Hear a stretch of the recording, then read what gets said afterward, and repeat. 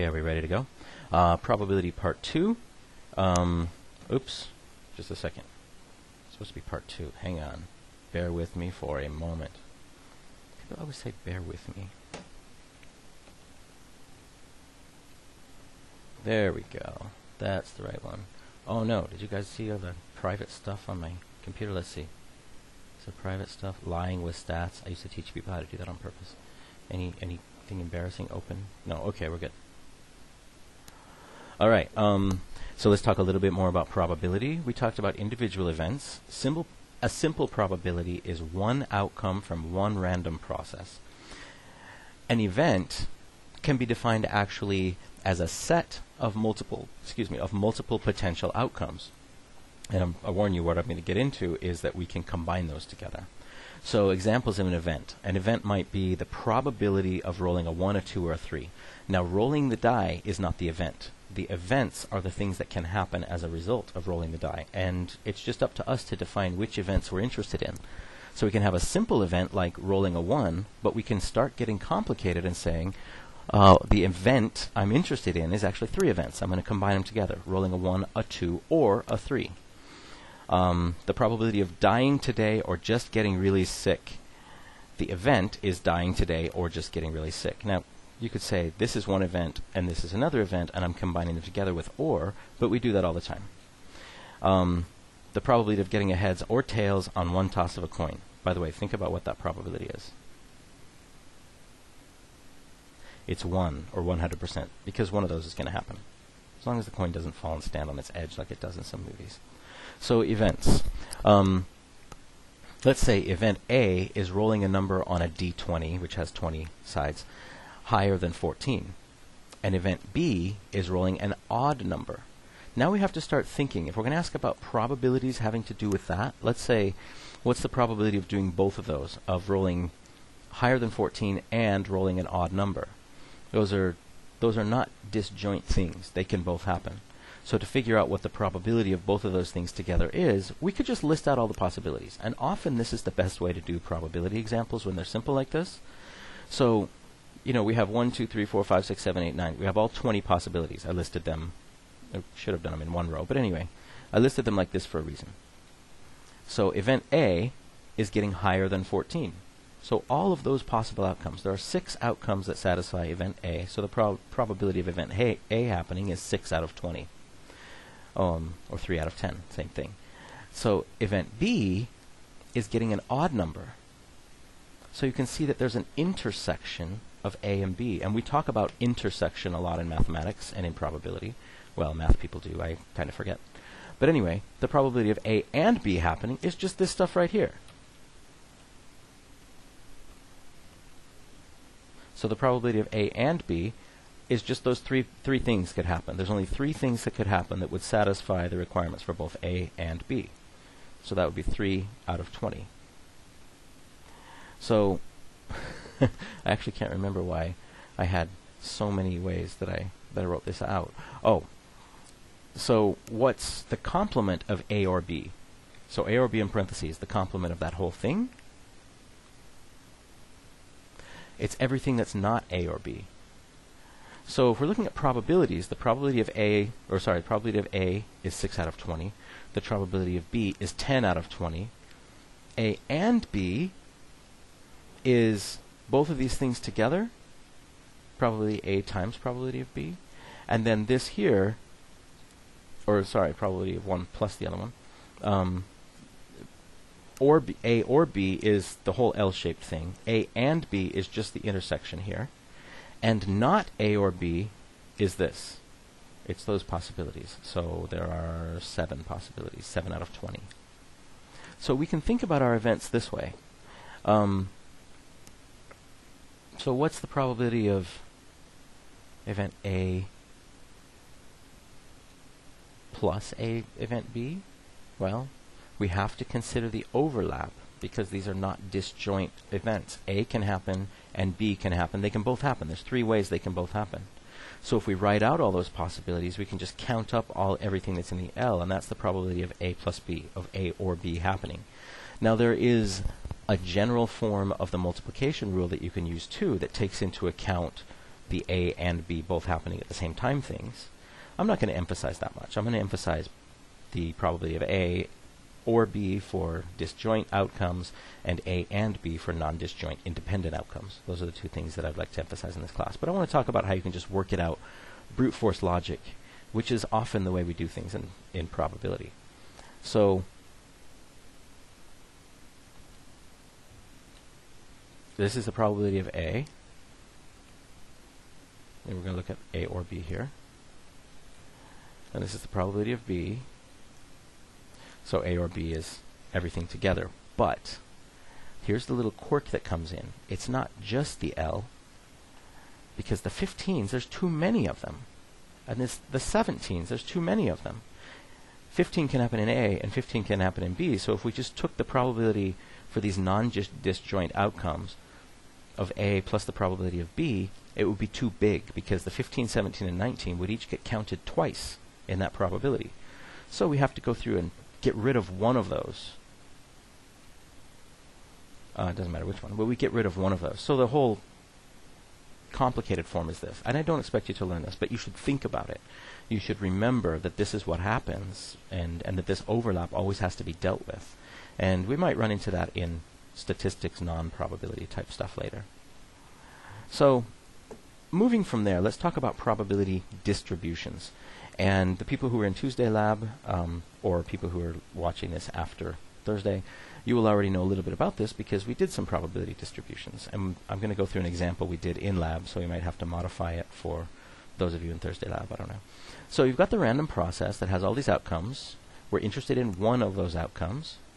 Well, a probability distribution is one of the situations where we have lots and lots and lots of events with lots and lots of outcomes. But all the events are essentially identical. It's just that they could turn out differently. And we can group them together and say, how many times did the event that we liked, did the outcome that we were interested in happen in these groups of outcomes, these groups of events. So a single random stat process might be a person's health status, and the outcome of interest might be whether or not they have HPV, so genital warts. If we had multiple outcomes, we might say, how many people have HPV out of like 100 people or something? Each person has the probability of having HPV, but it becomes a little different question when you say, how many people here have HPV? How many people have that one outcome that could have happened individually? So here's another example. One person's driving activity could be a simple random process, and you could have a lot of different things a person could be doing while they're driving. But let's say you're interested in whether they're using their cell phone to text. Then you could try and group those things together by asking a question like, how many people currently driving on Highway 107 are texting right now? They could be doing a lot of things, but how many of them are doing this one thing? Each one has the possibility of doing a lot of different things, one of which could be texting. So you could have the probability of each person. But more interesting for some research questions is how many people have this one kind of outcome right now. So a single random process might be a toss of a coin, and the outcome we're interested in might be heads. Multiple outcomes situation might be how many heads come up in 3 consecutive tosses of the coin. Now let's think about this coin toss thing, because this coin tosses in very simple situations can lead us to understand more complex things. It's like a simplest possible situation. So you can probably already see my grayed out bars here. Let's see what these do. So let's say we're going to toss a coin 3 times. It's the same as saying I have 3 separate coins I'm going to toss. So we can write all the possibilities for toss 1, toss 2, and toss 3. And it's a bit of an art to remember how to systematically list all possible combinations. So we have to list all the combinations of the ways those tosses could turn out, including different orders. So heads, heads, tails has to be listed, but heads, tails, heads, because those are different things that could happen in this framework. So we've listed all the possible things, and there are 1, 2, 3, 4, 5, 6, 7, 8. As it turns out, there's 2 to the third. 2 things could happen, and there are 3 things. Anyway, you don't need to know that, but that's the rule. 2 things could happen each individual time, and you're going to do it 3 times. So 2 to the third is the total number of things that could happen. But anyway, we're not really interested in that. Let's count the number of heads on each run of tosses. Let's imagine it's 3 coins, and we toss them each one time. Or 3 coin tosses. So you toss the coin 3 times. How many heads did you get? You might get 3, or you might get 2, but pay attention to the fact that there are a lot of ways to get 2 here. There are multiple ways to get 2. There are multiple ways to get 1, but there's only one way to get all tails to get 0 heads, and that's for everything tails, tails, and then tails. So this is toss number 1, toss number 2, and toss number 3. These are alternate reality versions of tossing a coin 3 times. And we think about this to try and figure out what are all the things that could happen if we toss this coin. Now, any one of those things has exactly the same probability of happening, 1 in 8, right? There's 1 in 8 for any one of those things. However, we're going to group them together. We're going to take all the ways 3 heads could happen, the number of possible outcomes with this many heads. So there's only one way that 3 heads could happen. There's 3 ways that 2 heads could happen. And there's 3 ways that 1 head could happen on 3 tosses of a coin. And there's another one we sometimes forget about, 0 heads. There's 1 way that can happen. So now we can talk about the proportion, in other words, the percentage of possible outcomes with that many heads. Sometimes we're interested in this. How many people are texting? How many people have HPV? How many heads? That sounds bad. So the number of ways that 3 heads could happen is 1. And so 0.125, there's only 1. And we can use the OR rule, the number of ways that 2 heads could happen. There's 3 ways, this one, and this one. So we can add their probabilities, this probability plus this probability plus this probability. So the probability on tossing a coin 3 times of getting 3 heads exactly is 0.375, a little more than 1 in 3. That's the same probability of getting 1 head. And then the probability of getting 0 heads is the same as getting 3 heads, 0.125. That's a probability distribution right there. That's the distribution of probabilities of the number of heads you could get on 3 tosses of a coin, which seems abstract, but I'm going to try and demonstrate here in this lecture that it's not abstract, that it's very useful. So we might do this in class. Toss a coin 8 times or use R to simulate and record the number of heads. So we're talking about theoretical, not empirical probabilities here. We did an empirical probability situation with this in lab. But theoretically, you don't really need to list both the number of heads and the number of tails, but I did for fun, because if you know it's 8 heads, or 0 heads, then it has to be 8 tails, right? If you know it's 3 heads, it has to be 5 tails. So you can say, what if there were 8 coin tosses? Now, I'm not going to list out all the possibilities, because there are a lot more. There are 256 of them. There's 2 to the 8th power, which is a lot, and I didn't want to write those all out. But there are a lot of possibilities, but they can be grouped into 9 groups of things that could happen. You could have 0 heads. There's 1 way that can happen. 1 head. There's 8 ways that can happen, because you can have heads, tails, heads, heads, tails, heads, tails, or tails, heads, tails, heads, tails, tails, heads, tails, heads, tails, etc. So just getting 1 head on 8 tosses of a coin. There's actually 8 ways you can get 1 head. The probability of any one outcome, one specific combination of 8 coin tosses, is 0.0039. There's 8 ways for this to happen, 1 head and 7 tails, and so it's 8 times that. So 0.03 is the probability of getting exactly 1 head and 7 tails. And so you can see there are 28 ways that 2 heads can happen, 56 ways that 3 heads can happen, and 4 heads is the most common one. There are 70 ways that that can happen. And then 5 heads becomes a little less likely, 56, 6 heads, 28, etc. And so you can just take each of these numbers and divide them by 256, and you can get the proportion of ways that can happen, which is the probability of it happening. And you should remember this, because we'll encounter it again. Proportions are probabilities. They're the same thing, they're just a different frame of reference, a different question we're asking. So we can graph those things in a frequency distribution. We can make a frequency table, a histogram of these things. And the line is not part of it, it's just drawn in this thing that I stole from this textbook to show that this looks like the bell curve. And in fact, it looks a lot like the bell curve. The probability of 0 heads is so small you can't even see the line on the graph. It's 0.0039. 1 head, 2 heads, 3 heads. So this is probability, or proportion of times we would expect that to occur over millions and millions of tosses of 8 coins. So you can see that the probability of 4 heads is definitely more common. And in fact, if you were to imagine tossing a coin thousands and thousands or millions of times and trying to figure out all the possible combinations of heads and tails, what's the probability of 1 head, 2 heads, 3 heads, 500,000 heads, 500,001 heads, 500,002 heads, etc., the distribution would become very, very smooth and very bell-shaped. And that's what we call the normal distribution. The normal distribution can be thought of as the distribution of all of all possible numbers of heads on an infinite number of tosses of the coin. So anyway, this is a probability distribution. We can use it to answer questions. So those of you from Tuesday Lab, this is familiar. So Concha schedules 8 dates with Fred. He misses 7 of them, and he says his car broke down all 7 times. So Concha says, I'm going to do a little thought experiment to try and think of how reliable he is. Now, it's hard to know if somebody's really lying, but sometimes you can find out how believable what they're telling you is. It doesn't tell you if they're lying, but it tells you how plausible it is. So she says, let's pretend, I'm not sure, but let's assume Fred's car breaks down 1/2 of the time, because one time he told me half the time it breaks down. So a pretty lousy car. What is the probability that he's telling the truth? In other words, that he has had that bad string of luck. So we have to remember something important here. If he's telling the truth, he might have either had 7 or 8 breakdowns. It doesn't have to just be 7 breakdowns. But he might have had 7 or 8 breakdowns. If his car is that bad, then it might have been that bad or worse. And in these probability problems like this, we always look at a range of probabilities, not just a single probability. So we're going to consider what's the probability that he would have had his car break down 7 or more times out of 8 tries. So 7 or 8. So the theoretical probabilities are exactly the same as if you tossed a coin 8 times, because every time he goes to start his car, he might as well just be tossing a coin if it's a 50% chance.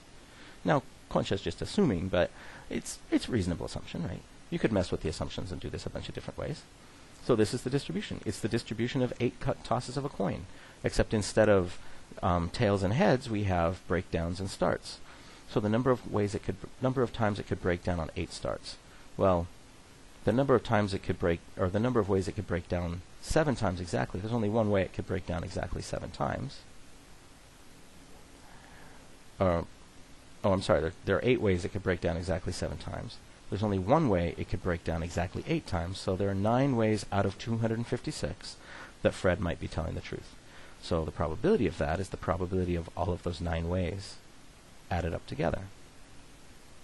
So those two things right there. Or on the graph, the probability is this area under the bars, the teeny area you can't see, plus the area you can see, 0.032. So, is Fred lying? We don't know for sure, but Concha can say, if your car breaks down only 50% and no more of the time, then it's extremely unlikely that it would break down 7 or more out of 8 times. How unlikely? 0.0351. The probability is 3.5%. There's a 3.5% probability that your car will break down 7 out of 8 times if your car starts exactly 50% of the time, and if it's random. Now, maybe it's not random. Maybe she's going to dump him for no reason, but I think she should dump him.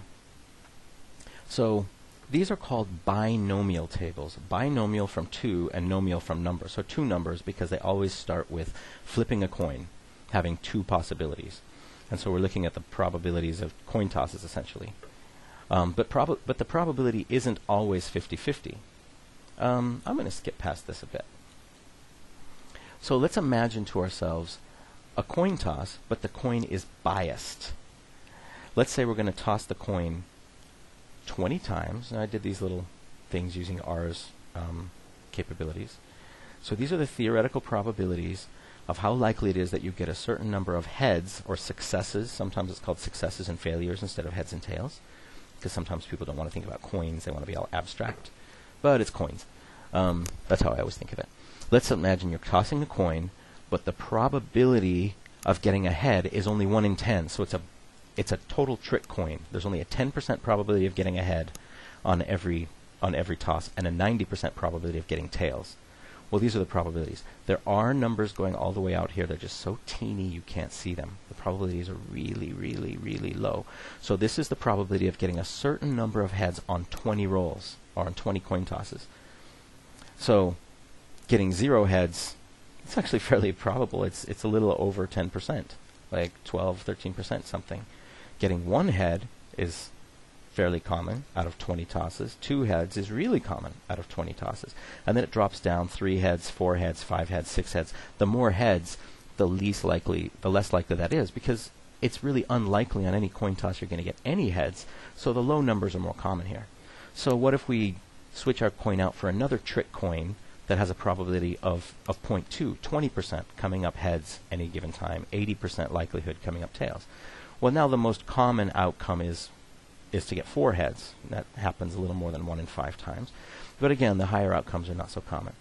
So let's go through coins that have different biases to them. Let's have a coin that comes up heads 30% of the time. Still random, but 30% of the time comes up heads.